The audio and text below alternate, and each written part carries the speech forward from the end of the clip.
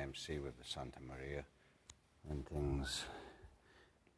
When things go not so good and you need to recharge your battery, I always come to this place.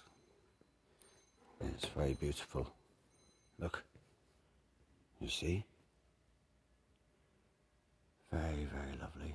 This is so weird. Have a look at this. You want to see something very strange. It's like the heads of angels. That's pretty trippy. Okay.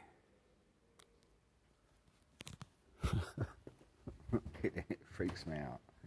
The Capella dos Ossos. The Capella dos Ossos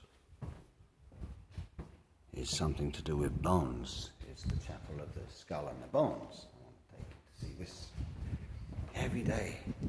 Every time I'm in Faro, I want you to have a new look. There's a similar video, but you know. You must have a look at this if you've never seen this before. Oh my God. Much respect, okay? Here's the chapel of the skull and the bones. Look.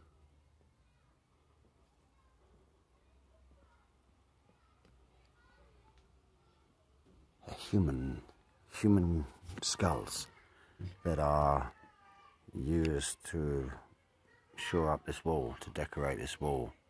Now, some say they are just the skulls of monks and people that passed on, but if you look at the size of them, some of them are no much bigger than that of a child.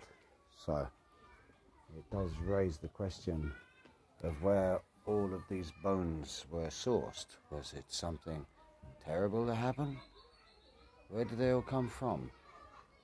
I wonder. You can see that all of it has got skulls in the ceiling, skulls everywhere. That's rock, isn't it? Now this one.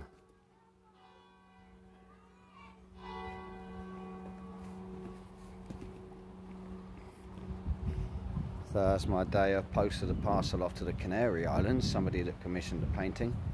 And I've come in here to show you this chapel. Thank you very much. I hope you enjoy this. It's beautiful up there. Okay. I hope you liked it. Ciao for now.